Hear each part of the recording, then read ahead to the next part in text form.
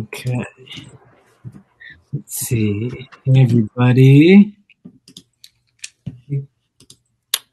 Paul here. Hey, Chris, Kieran, Magenta. Hey, Devin. Lots of fun people. Thomas, nice to see you. Sam, thanks for joining again. Sam, thank you for the notes for DeFi session yesterday. Again, it was awesome. Hey, Bea, Lori, lots of awesome people. Cool. Thank you for joining. We're really happy to be continuing on the build journey here in search of a mythical DApp user today with Zach Herring, who I got to know very well through Consensus. He was a big part of our early journeys in hackathons in trying to find the best way to take people who are well-intentioned and were excited about the space from 0 to 1 with great ideas to start. They built some of the best prompts that we've seen in Gitcoin hackathon history that led to projects like Idle Finance and others who kind of use those as the jumping off points for their thought process. And since then, Zach's been a major kind of supporter and friend of ours, and we really appreciate him being here to talk about the Mythical DApp user and what we can do to go from 0 to 1. Before that, check out the chat for, I think Sachin will probably put a link in there, but a link to Expo Week sign up. We're right around the corner from Expo Week, Zach. There's probably 20 to 25 projects represented in the audience today, and we want as many of you to sign up for Expo Week as are interested. So check that in the chat. And yeah, Zach, we're kind of turning that corner from prototypes to MVPs to the search for some of these early users, and you're coming just in time for that type of conversation. It's almost like it was planned. Thanks so much for the introduction, Vivek. Super thrilled to be here, everybody. Big fan of Kernel. I think if this is the second one I've spoken at both, which is really, really cool.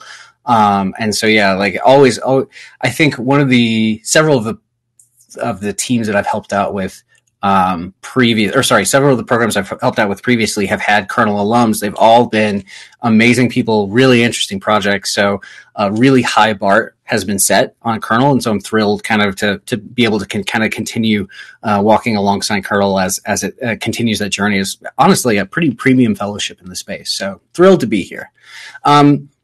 My talk, In Search of the Mythical DApp User, Sachin was actually telling me that he had shared out some of the growth hacking playbooks that we had built whenever we were over at Relays and Consensus and kind of helping teams start thinking about customer acquisition. I had mentioned that, like, oh, cool. Well, like, I've actually been giving a talk that's sort of an outgrowth of that playbook, plus a couple of other things that I've been helping some other teams with, as well as like work that I'd done in the Web 2 space. And so this is kind of where this talk has sort of grown out of. In Search of the Mythical DApp User, it's an extremely 0 to 1 approach to finding strangers and converting them to users. A little bit about me, first off. Does this work? Yeah, you guys can see my screen, right? Yes. Okay, cool. All right. I had just quick, like 2-second story time. I gave a flash talk version of this, which is just really like a crash course, 15 minutes. It was not at ETH Denver. And I had so little time. I just kind of launched into it. And after the 15 minutes were up, I thought to myself, like, I had no idea. Could they even hear me? Was the screen going? I don't know. I haven't looked at the recording because I'm terrified to like find out. There's like, oh no, you were sharing your email screen instead of your screen. So with a little bit more time, I want to give myself some time to make sure that people can hear me and they can see me and all that. So about me, I'm a product and design founder and then a product strategist. What does a strategist mean? It's just a fancy way of saying I help teams get out of their own way. I look at the problem from outside of their own head. I help them prioritize the most important things and ignore the rest. I've done a decent amount in Web 2, some pixelated logos because of NDAs, MuleSoft, GE, R&D, Dell EMC, Ellie Mae, Sovereign, Survey Gizmo. I think like the theme that you'll see here is that none of it is very like B2C. I'm not going to like make the next Snapchat or TikTok or whatever. I'm very much about like building tools for people that deliver value to them. So very much like that's kind of my perspective. In Web3, I've really had an amazing opportunity to work with some amazing teams $3, which is now I think $3 Labs, Atomic Finance, which is now Atomic Finance. I obviously need to update this deck. I just haven't had a chance to. I apologize. A whole bunch of teams in the space: Protocol Labs, Arweave, Affogato, Consensus. I just finished a study with Bitcoin Core. So like the team that's actually, or not finished, sorry. We're working on like kind of the first user study for Bitcoin Core, the people who are building, like the software and that runs Bitcoin. And so it's really, really cool. So I've had the opportunity to be in a lot of different spaces, which has been really cool. I've been really thankful of that. Generally speaking, whenever I work with these early companies, or we're working for teams or like projects within the space, there's kind of like a pretty high threshold to getting from 0 to 1. That's an incredible sort of leap, right? You have something, it's really cool. How do you find that first user? And I think like more importantly, like why are we calling them mythical, right? It's a kind of a tongue-in-cheek title. But I think it's really important to consider, right? That, if you go to, I originally gave this talk in October, 2020. If you go to DApp Radar, you'll see a pretty substantial drop off from 1 to 4.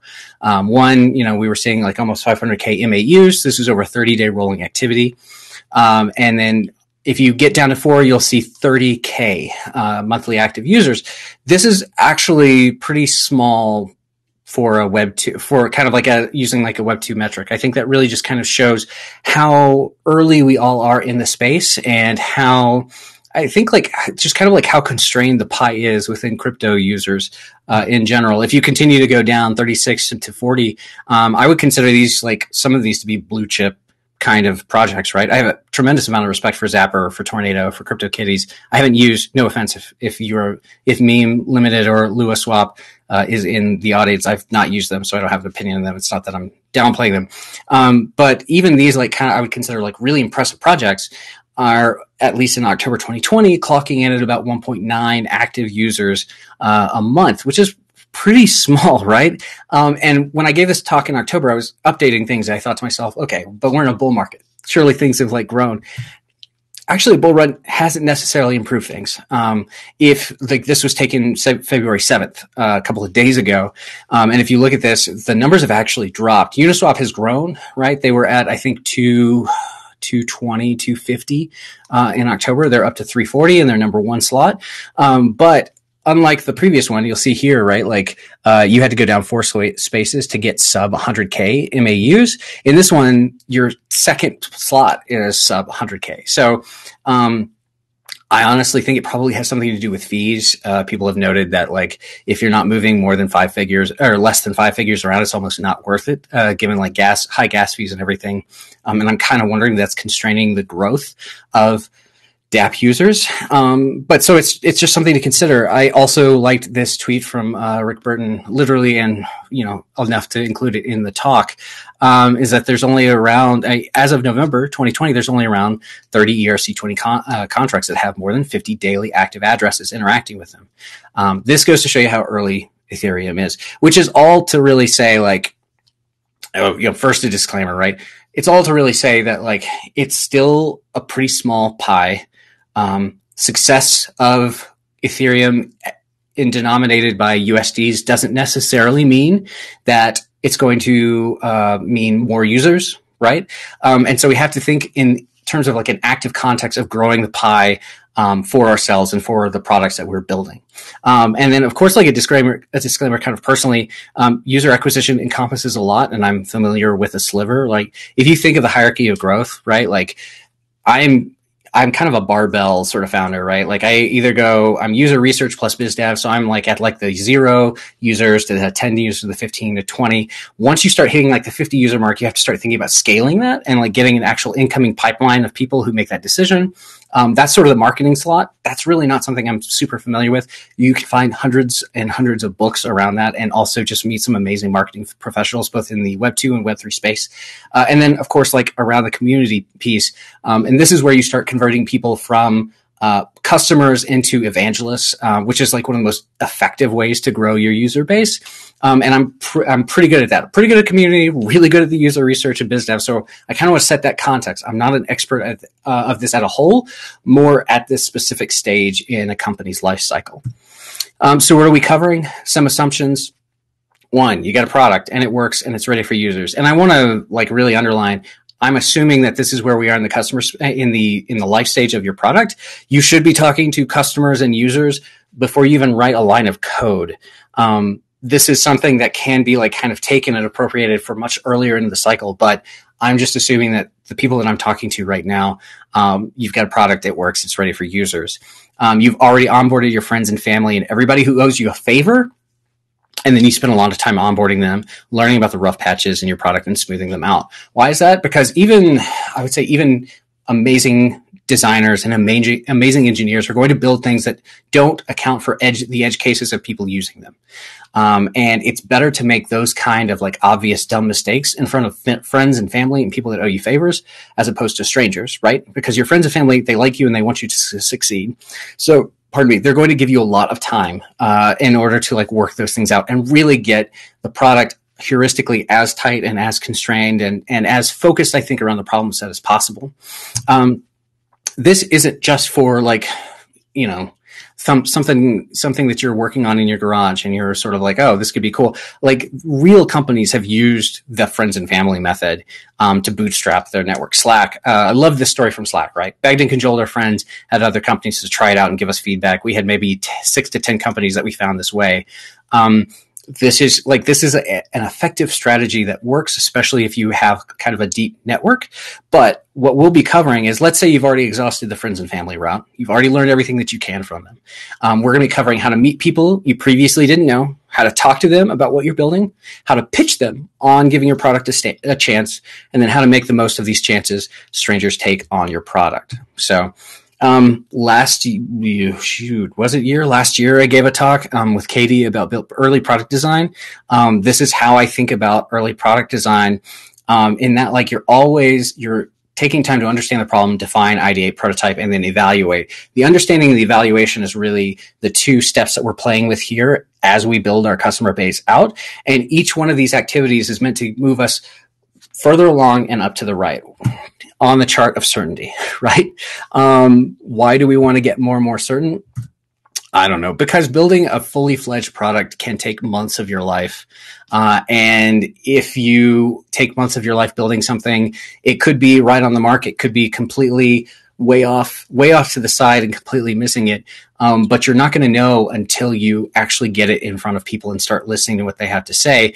And I would say that it's more important to get that out of the way early than later, because it's an incredibly laborious activity building software, especially software that scales. If you can prototype something out in a week, I usually say like a weekend to test an idea out. If you can't build in code what that week in that weekend to test it out, go even more further back into smoke and mirrors. But it's important, right? It's important to validate your ideas and make sure that the market is there. So, and I have links to like a ton of extra reading if this is interesting to you in this talk. So I'll share a copy of the deck in the Slack. I would say someone who has like another interesting kind of point of view on this is The Mom Test by Rob Fitzpatrick. I hadn't really seen people kind of take this double dipping approach. I hadn't really seen people talk about this in this manner until I found this book, which was really, really exciting. So I would strongly recommend, if this resonates with you or you think to yourself, wow, I really want to learn more. First stop, I would say, would be read The Mom Test. From that perspective, I think, especially Rob, he's kind of a multi-exit entrepreneur. And so there's really good insights here as well. And also to say this is counterintuitive, especially in crypto. If you all lived through the summer of DeFi that was 2020, then this like slow and steady does not feel like it wins the race, because we saw people YOLO smart contracts out over a weekend and then get $1 billion worth of money locked into it. So why would I take this kind of slow and steady wins the race? Well, I mean, first off, it's definitely more difficult to repeat this. Second off, builders like Andre have like spent time building up reputation to where they already have people who are signed up. And third off, you know, if you can YOLO something and get $1 billion in value locked up and users and everything, like maybe this isn't the talk for you. Maybe I should be learning from you. So this is just like something to consider. this is not where the hype is, but I think that this is actually where most of the growth is going to come from. And also, like, again, I wrote this talk in October. It was really, really gratifying in January to see Andre write an essay that basically says building in DeFi stocks, real users are scarce. And if you build something, you want people to use it. So even like, it was kind of one of those nice moments of like, oh, wow, even rock stars put their pants on one leg at a time. Even people who don't have the same problems that you do and can essentially start later in the stack as you still are frustrated with the lack of users and with building user bases for their products. So all this to say, this is still irrelevant. So takeaway number one, I think that you should have is know where your users are. I tend to think of it in terms of open channels and closed channels. You'll get significantly different conversations in both of those, which I think are pretty powerful. Open channels are defined as something like Reddit or Twitter or Stack Overflow. These are basically like open indexable discussions, where you essentially, like, people are using their outside voice. They're saying things that if, I Googled you, I wouldn't necessarily reflect negatively on your professional career. Closed channels are Telegram, Discord, anything that's closed. I think Clubhouse would probably be added to this as well, especially given how ephemeral the discussions are. Both are really, really valuable. Open channels are really helpful because it teaches you on how people are essentially like talking about their profession when they know other people are watching. Closed channels are almost like water cooler talk. How people are talking about their problems when they don't think other people are watching. And both are really, really helpful. You can take the quantity of conversations as a signal for overall market size. Something that I have noticed is whenever we tell people to go find people to go talk to, we found people to go talk to. Some people have said something along the lines of like, okay, I spent some time Googling around. I couldn't find people talking about, specifically the problem that I'm working on. That's not a good sign.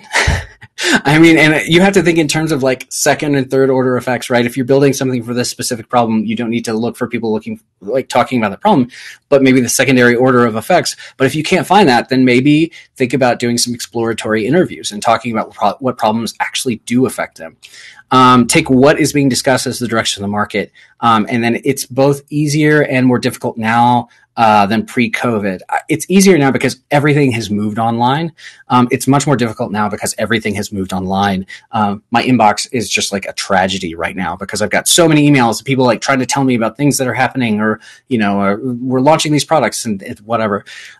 So you will find the noise to signal ratio has climbed dramatically due to COVID, which just means you have to get more creative. All that to say, though, that these communities are self-curating. Ross Simmons is a great marketer. He's basically talking about how you can use Reddit as a way to kind of like hack, figure out like where the conversations are going. And then he kind of builds his marketing approach around kind of leading trends in these communities, which I thought was a really smart way to think about things. A personal trick that I really like is called Twitter phishing. I use TweetDeck. That's really the only way I use Twitter. But you can basically use TweetDeck to program it to look for anyone talking about anything around a whole bunch of different contexts. And it's fantastic, right? Like you can use keywords, hashtags, you can limit responses, you can only sort for highest engagement to kind of like control for quality. It's just really nice. It's a great way. And so let's say like hypothetically, I was going to be building an NFT onboarding an app, right? I spent about 20 seconds back in October, finding a tweet where someone had difficulty with onboarding on NFTs. It's really that simple. Like that's how you start monitoring the conversations, and that's how you can start introducing yourself to people that you didn't previously know. My first knee-jerk reaction, and I think a lot of people's, is to just like, jump in and start shilling, I think is kind of like how people think about it. I would strongly recommend against this. This is actually bad. Don't do this. This is the equivalency of like being at a bar and overhearing a couple of people talk about Star Wars and then like kind of like edging your way in and going like, excuse me, I have very strong opinions about this and I'm going to subject you to them. People don't like this type of shilling. I've had it happen to me multiple times on Twitter. I have muted people if I don't know them, I've muted them. Because I'm just like, it's only ancillary related. You didn't spend any time understanding my problem. Like, why did you do this? Sometimes it's actually really useful. I think but other times I feel like whenever they didn't take time to understand my problem, like, what's the point? It's just kind of it's just a shill, right? Which takes us to our second takeaway, which is ask for advice, not for a sale. And this is where we get into the double dipping with user interviews and business development. And just again, more resources, cold calling for introverts. This is Jay and Katie. I'm not an extrovert. I'm an introvert, which is to say I like talking to people, but I don't derive energy from it.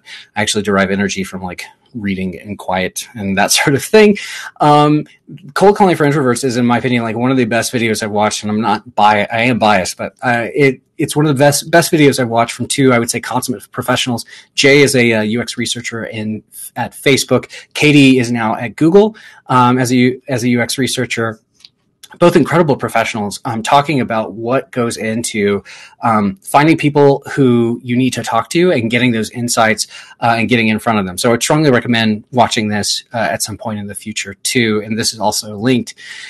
So remember that the previous introduction, kind of ham-fisted introduction I did. What if instead we asked for advice? We empathized. We said, hey, that really sucks. I've kind of been having some of the same experiences.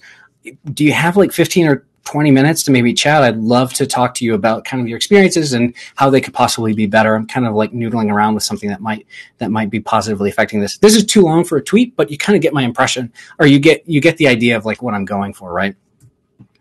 At this point in your product's life cycle, insights are much more important than payments, right? If you convince someone to onboard, remember whenever I was talking about like, the obvious edge cases, whenever you get people to try out a product without necessarily vetting the experience, you're almost always optimizing for one-time use. Insights are much more important than payments. If someone's going to spend like $20 or $50, just to test out your product, that's not going to be nearly as useful as them using the product or just telling you about their product from their perspective, telling you about the problem from their perspective. That's actually going to give you insights that are actionable. Customer interviews can be anything from 5 minutes to 50 minutes. They can be longer than 50 minutes, but I think once you get to like the 50 minutes to an hour mark, you need to start thinking about compensating them for their time. It's easy to overthink. It really just boils down to asking questions and listening to users. The interview, just don't make it overly academic. You're exploring the problem from their space, from their perspective, and looking for opportunities to deliver value. So there's a ton of study in here. I link to a ton of stuff. When people ask me like what the 80-20 is for product design, it's not usability tests, in my opinion. It is this. Like if you could take no other thing from product design, I would say these sort of early research and co-design sessions are where much of the value is. Because one, it saves you a ton of time from building the wrong thing. I've seen teams waste 6 months, 12 months, 24 months building the wrong thing before they talk to a user. It gives you valuable insights. You can, we all like to think that we have the idea that nobody else has had. But the truth of the matter is that everyone is kind of having the same ideas in the same space, right? We're all kind of reading the same crypto Twitter, the same newsletters, the same blogs. So you can almost guarantee that whatever you're working on, there's probably 3 to 5 other teams working on the same things.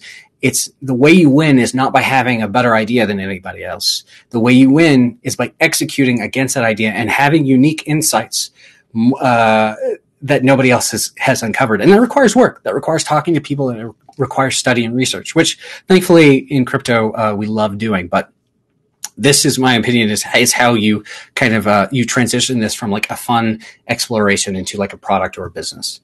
So the interview structure, explore the problem space, 80% of the total time. You should spend most of your time listening to these people and asking questions. And then you test the value pitch. So 20% of the time total. Explore the problem space 80% of the time. 5 whys, which is just to say when someone asks something, you can use this really simple way to kind of dig deeper and deeper, which is just basically asking a question why. If I was doing an NFT onboarding. Like fun hypothetical, right? I was doing the NFT exploratory research, and he said, yeah, I was trying to onboard into this NFT platform. It was really frustrating. Oh, I mean, why was it frustrating? It was like, well, because, I only had my hot wallet on my mobile phone, and they were requiring a desktop. Oh, that's interesting. Like, why didn't you have your desktop handy? Oh, because I was on vacation, which was an example that worked in the before times. But I was on vacation, and I told my partner that I would leave my laptop at home, and we were out, and I really wanted to interact with this NFT platform. I was like, okay, why were you trying to interact with an NFT platform on your vacation? It's like, oh, because we went to this art gallery, we saw a whole bunch of art. I was kind of inspired to explore the space, right? Those 5 whys kind of continue to dig down. It started at what I've seen time and time again, whenever you start with the 5 whys, is you go from the technical constraints, which are really they're easy to kind of latch onto. They're like, oh, these are just engineering problems that we can fix. But as you continue to 5 whys, you kind of continue to go down into the problem stack, into the inciting incident for why they wanted the thing in the first place. And that will actually give you really interesting insights. We know that one, he needs, desktop, he prefers something on his mobile phone, but even more than that, real art has inspired him to look at NFT, at digital art or crypto art. That might give you some interesting ideas of partnering with local museums, et cetera, et cetera. And that was purely hypothetical, but that really, I think, is a pretty good summarization of how these type of conversations tend to go. They shouldn't be super focused on it. They should be exploring the problem space from their perspective. So that means you want to get all of the context and really look on the periphery as well. So be curious, let them speak. I know a lot of people, especially if you're building something that you love or really excited about, you want to talk to them about it, but do not talk to them about your idea. Why? Because it can bias them about it. You want to learn from their perspective before you introduce them to their idea, because otherwise, subconsciously or consciously, they're going to start giving you what you want to hear if you kind of preface it with what you're building, right? Record and take good notes. I would recommend, and bring a friend. So really listening is difficult. I just finished an amazing book, Never Split the Difference, in which he talks about how FBI negotiations, they have 5 people just listening. And because it's really difficult to actively have a conversation, process what they're saying, and then continue to lead the conversation and pick up on all of the subtext in which they're dropping. So if you have a co-founder or a partner, I would recommend bringing them, let them take notes as you lead the interview, and then discuss afterwards to kind of help synthesize those findings. Here's another example. This is I would also strongly recommend having a script to normalize the data. You don't want these conversations to be open-ended. You need to start them with this is what I'm really interested in learning, and then have questions around it, and then run each of the interviews based off of that. Here's an example script that Katie and I wrote. You can download this off of GitHub. And then value pitch, last 20%. People tend to think, oh, cool, 20% of the time I can talk about what I'm building. Wrong. 20% of the time is the space that you allow for this, but it's actually, you're going to be spending 30 seconds on an elevator pitch about what the product that you're building, okay? It needs to basically be, the structure is an elevator pitch, and then it's an ask toward the end goal. And then that's different if your end goal is revenue or user growth, et cetera. And then you want to end with a skin in the game signal. One of the biggest mistakes I see whenever people start trying this out is kind of an open-ended, well, what do you think? What do you think is a terrible question to ask, because even if they're strangers, they're going to subconsciously want you to like them, or they're going to want you to succeed, or people are nice, people we're social creatures. And also, it's not very specific. So generally speaking, if you say what do you think of this, you're probably going to hear something from anywhere from this is pretty cool to this is pretty interesting. It doesn't really give you much to go on, unfortunately. I think instead what's more interesting is you need to start testing out essentially the value exchange that you're going to need customers to start actually interacting with. So at the end of it, you can say something to the effect of I would love to sign, if this sounds interesting, I'd love to sign you up for a beta, and we can onboard you and then kind of show you what we're working on in 30 days. Or sign you up for a mailing list, or do you have people that might be interested, that you could introduce us to if your goals are community or user growth. All of these to say, you want to test to make sure that there's enough value there for them to want to hear more about the product and give you either their email or their beta or their attention at a future date, et cetera.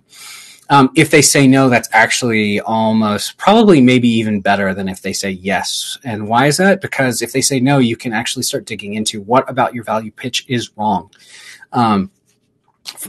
Usually I thank them. I thank them for saying no, because that means that they're honest enough with me to tell me the truth.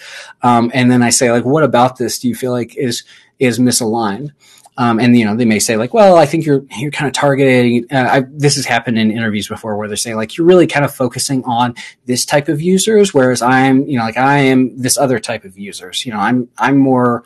I'm more post-market. You're looking at pre-market. Like, I found out that I was thinking about the wrong customer base from these interviews, which has been fantastic. And then finally, takeaway number 3, build relationships and then communities. If you think about how these have been ramping, it's listening to the conversations, asking for advice, and then building kind of an ongoing exchange of dialogue. Value exchange is a two-way street. Do stuff for free. Co-creation with users, I have found curiously missing from Web 2 as well as Web 3, which I think is really interesting.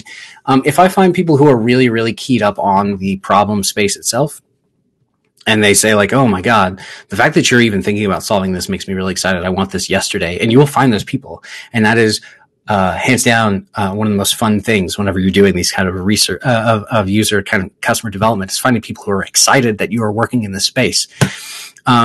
If they are that excited, then I say, like, would you be up for another 30 minutes? I would love to, like, actually just spend some time sketching out the interface with you. This can be done IRL. It can also be done in Figma, but it's really just walking through what the interface would look like, what the flows would look like from their perspective. That'll actually give you a much more informed design. And I'm not saying this needs to be your final design, but I am saying that it's a good way. Some old school user UX design methodology is like card sorting to, like, prioritize data. This is effectively like card sorting, but with the interface and with the flow itself, which is really, really effective. I'm not a huge fan of usability tests done in isolation. I don't think you should just, like, design a thing and then put it in front of somebody. And then, like, that's a very, like, stop and go, feedback loop. Think of it in terms of micro experiences. So let's say you're thinking about delivering a new feature set. You can think if there are ways to chunk it off and make it like a separate micro experience, something that people can use without using the rest of your product. That's also a really powerful way to start building sort of a value exchange with people and building out that beta list. And then finally, industry reports. And I think, honestly, Web3 crypto is better about this than Web 2, just because A, it's a smaller space, so not as many people are thinking about it, but then B, I feel like engineers and people in crypto like to think a lot and research a lot about the problems in their space. And so think about abstracting them out and turning them into things in which your customers can find useful, and ways in which they can kind of grow their own practice, grow their own business. So remember, it's a value for value exchange. How do you know what people need? This is done via the conversations and monitoring and following the conversations in open and closed channels, as well as one-on-one customer interviews. Before COVID, an email sign up didn't feel like a big thing. Now it does. I think twice, maybe even 3 times whenever someone asks for my email now, just because I'm thinking, like, oh man, do I really want more emails? It's got to be something like the bar for email signups has definitely risen. And the only way that you're going to get to that is by thinking about ways that you can deliver value before you even ask them for an email sign up. Communities, the new mode is really good. Astasia Myers wrote this. I think this is sort of like moving up the stack. Like, once you kind of onboard them as users, you start thinking about them as community members. Crypto, I think, is actually amazing at doing this. Or there are projects within the crypto space that are really, really good about doing that, especially when you have tokens that can kind of like symbolize that like skin in the game, like actual investment within the community. And it's also one of the most important things to do in the crypto space, because everything's open source, everything's opt-in, everything's open protocols, meaning it's much more difficult to build a moat in anything other than user investment. Linked in the appendix, Scott Galloway, who's been making the news for, I would consider, not great opinions. He, I think, is actually a brilliant market analyst and marketing brain. He had a really good, I think 2 years ago, started talking about kind of how Amazon was destroying brand loyalty. And I think that that's going to continue to be true, that people are less loyal to brands, more loyal to the people that they know building the products, and the people they know in the space. So definitely check this out. Finally, be creative, iterate, and find your own strategy. These are starting points. One of the disconnects I found is whenever I hand people playbooks, they start working through them, and then they realize that like there's not a one-for-one relationship to what they're building. And so they kind of stop and they say like, well, I tried this and it didn't work, or I couldn't find an open community, or I couldn't do this. These are supposed to be starting points. And I think in order to build a company, a product with users, you have to fall in love as much with understanding the customer base and understanding and like building the customer base out as you do with building the code. You can't build something unique just by copy and pasting user acquisition strategies, any more than you can build, revolutionary tech by copy and pasting from Stack Overflow, right? Like you have to think creatively and you have to iterate on this. This list isn't exhaustive. I really enjoy this. Do things that don't scale, I think is a great example of early successful companies, how they have thought about user acquisition and growth in this context. I would recommend don't go too far down this rabbit hole, because you can kind of get too easily distracted from other people's stories. But if you need some ideas or kind of riff, something to bounce off of, this is a good place to start. And then finally, further reading. So about user research and biz dev, cold calling for introverts, the mom test by Rob Fitzpatrick was fantastic. About marketing. This is Marketing by Seth Godin. I read that because I want to get better at marketing. I read this thinking it was going to be about marketing. I think it ended up just being an amazing book on product. Seth Godin's, I think, take on good marketing is just building an amazing product. And so definitely check that out. I think it's a fantastic book. Microclass Brand Strategy and How Amazon is Dismantling Retail are fantastic lectures by Scott Galloway. To Sell is Human by Daniel H. Pink is fantastic, especially if you're someone who doesn't necessarily consider yourself in sales or marketing. That's a really good book in order to I think properly frame the activity of sales and marketing, which really aren't sales or marketing. It's just listening to people, figuring out what their problems are, and then building towards those problems. About community building, I don't think there's anyone better in the crypto space building communities than Peter Pan, and I think he's talking at Kernel, which is great. Maybe not about community building, but about something else. Peter's amazing. Although I think obviously there are other amazing folks. Yalor at Gitcoin, I would consider also kind of like top tier. So definitely talk to them. Communities in the new moat. Case study Indie Hackers. I think Indie Hackers is a fascinating place to study. It's a fascinating case study because Indie Hackers, the community is the product with Indie Hackers. And so I think it's worth really diving into why that was successful. And then finally, Working in Public by Nadia, who this is essentially about community building in the open source space at GitHub. I believe that's it. Yeah. Thank you. Cool. I was planning on spending about 40 minutes. If there's Q&As, I'm happy to do that. I also recognize that work time is hard to come by these days. So I hide the interfaces of these things so that I can focus on what I'm talking about. So I have not read the chats. If there are chats, here we go. Here's Q&A. Yeah. There we go. Yeah. The last question was from a while ago, so we can maybe hop back to it in a second. But the first question, definitely the link to the presentation would be great. Thank you so much. Yeah. Let me just do that right now before I forget, guys. Cool, yeah. And if there are any other questions that folks have, feel free to post them in the chat. Yeah, the link to the reading recommendations page is coming. Marina. And then that's slide 44 on the deck. Awesome. And cool. Yeah, the one question was from a while ago from Urban, but I think he liked TweetDeck that you recommended. If you have any other tools that you'd recommend for Twitter, and I think there was some chatter around that time about the approach to replying, and a lot of people who are thinking about that as a good approach. I guess I would say, what are you trying? What are you using it for? Right? TweetDeck to me, I'm sure there are other tools that present like the stream of like what is being said in a certain context and all of that, they're probably paid for. TweetDeck is free. But if there's other pieces to it that are important, like measuring engagement or like scheduling or all those others, I guess there's I guess the short answer is no, I can't really think of anything that does what TweetDeck does as well and is free. Mm-hmm. But if he has like, if they have like specific needs or use cases that they have with that, maybe I can think of like something more specifically. Sure. If Irvin has anything in the chat, we can check. And then one from Peter that just came in. How do you start a user interview without describing your product? That's a great question. So it's actually, so in the deck, I think there is slide 37. We have an example.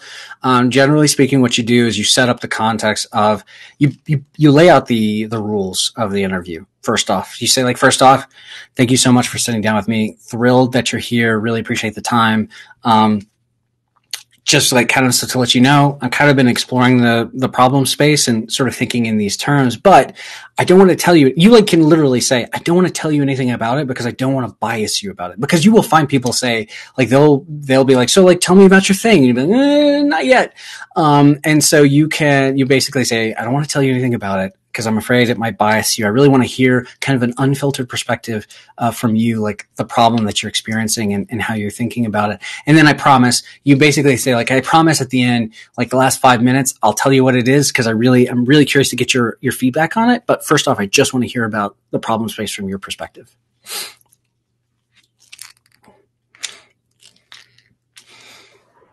Awesome. Thanks a lot. Vivek, I think you're on mute if you're speaking anyway.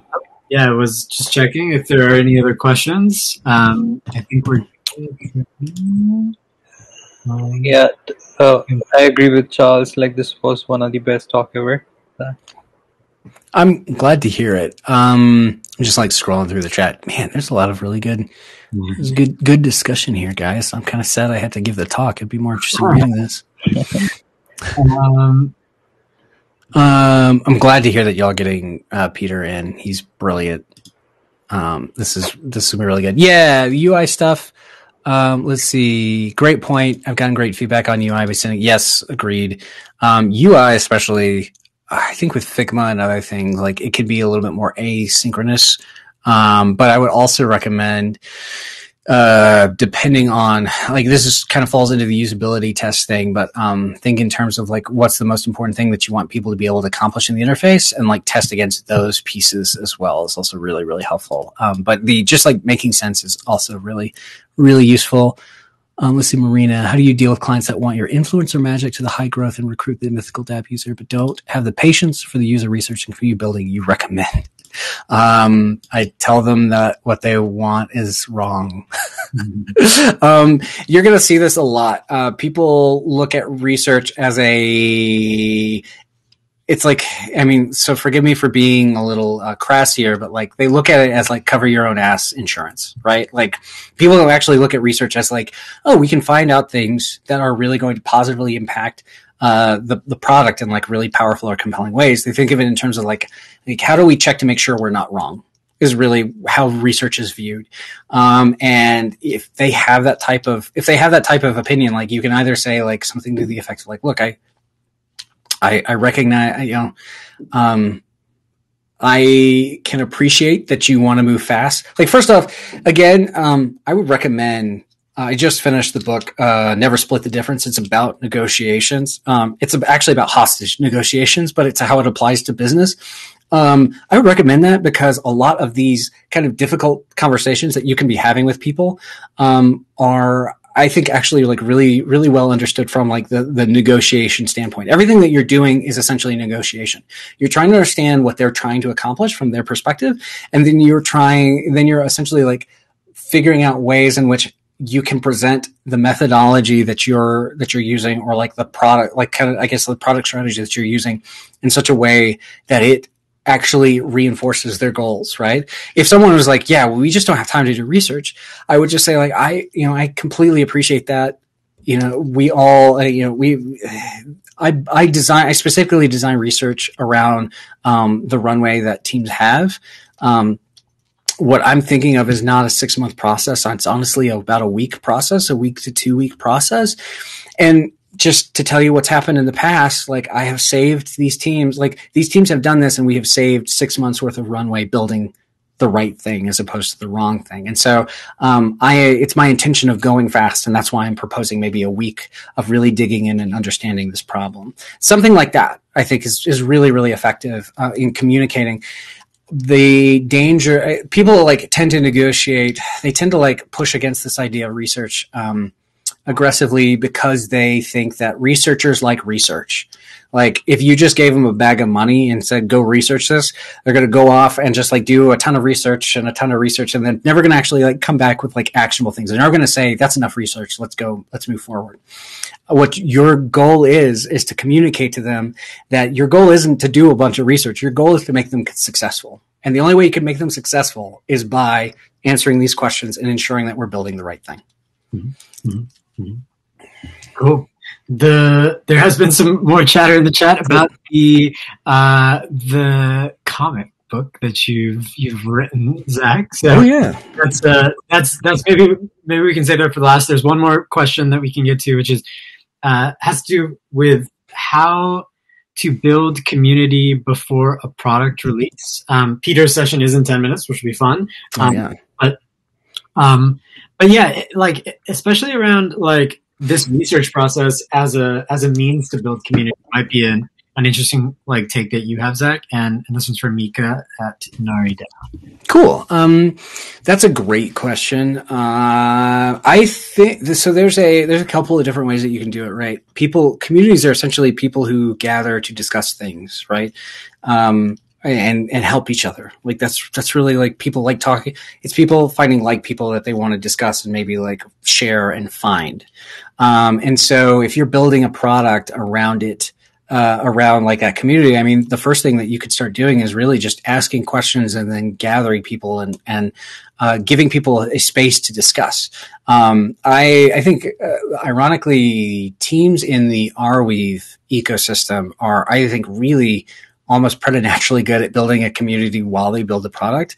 I've seen so many teams where they just start a Discord and they start gathering people in the space, like talking about it. And then as the discussions grow, they build the discussion off of that. There tends to have to be like some sort of locus of focus though. That can be a 1-day conference. That can be a Discord community. That can be just Telegram. I think Metacartel just started as a Telegram chat, right? Like it was Peter thought there wasn't enough being done in terms of growth and UX. So he started the Metacartel, which started as like L2, like a gas station, like L2 solutions that sort of grew into like this more of a discussion around like the actual ecosystem health and like how to help people build useful things in the space. Actually, so yeah, I mean, like first off, Metacartel was a community before they were a series of grants or funds or anything like that. So that to me would be like a good first step as well. It kind of depends on like what your product is and like what people are wanting to discuss. It's really like if you're building like a tax arb product, it's really difficult to build a community around that because people don't want to think about their taxes outside of, a month before they have to file them. Mm-hmm. Mm-hmm. Okay. Yeah. So then the last question for you, after a lot of positive comments on your comic book, which is like, I didn't know that you wrote. Thanks. You collect comics. Ethan says an NFT comic project would be fun. He mentions Masterworks for comics and NFTs would be cool. Oh, interesting. Yeah. I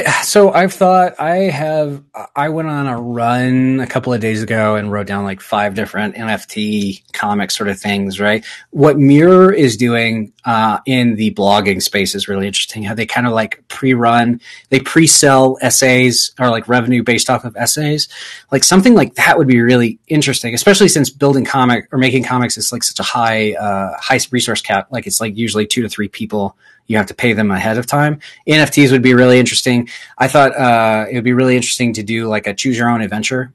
There's a guy who runs a comic book on Twitter that's really interesting. He'll draw up like a couple of pages, and then he'll have a Twitter poll saying like what should happen next. So like, what if you did a comic where you like pre-sold revenue for that next comic based off of the turn it takes? So I was like, which way do you think this story would be more interesting? Would you go like, should A happen or should B happen? And then the people who like buy the most of A or B have like the tokens for that run, and then the rest is refunded. Like that could be a really interesting thing. I think a lot about imbuement, like the imbuement cognitive psychology thing in terms of NFTs, where like people value things more highly if they feel like they have partial ownership in it.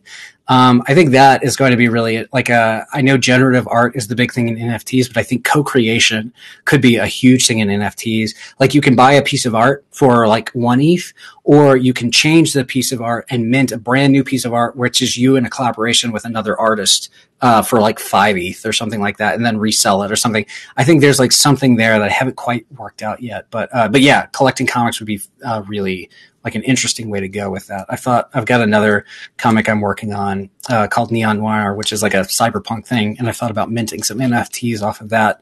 I don't know. It's a lot to do, a lot to experiment with for sure. Definitely. Zach, I just added you to the stories channel in Kernel Slack. You might heck yeah, the last 3 posts, which is a experiment in co-creation. Second, if anyone else is interested as well. One follow-up from Ethan was, do you collect physical comics, not digital?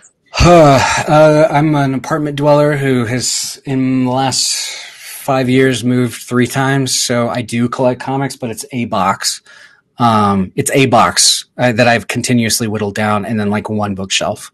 Probably would collect more if I could stay at one place, but no. I prefer digital comics at this point. Comixology and Image and they sell, Humble Bundle sells like DRM free comics packets. All of that stuff I think is like way better as well. Cool. Okay, cool. Zach, thank you for your time, for your thoughts. I think that there's a lot of great follow-up here. And Expo Week is kind of the first step to starting to share with the community. So definitely sign up if you guys haven't already. Thanks again to Zach, and we'll see you all in the lounges or on Slack. Thank you so much. I'm on Twitter at zherring. DMs are open if you have any more follow-up questions. Happy to discuss. And again, thank you so much for the opportunity. As always, love meeting Kernel folks and seeing what y'all are up to. Yeah, good stuff. All right. Bye. Yes.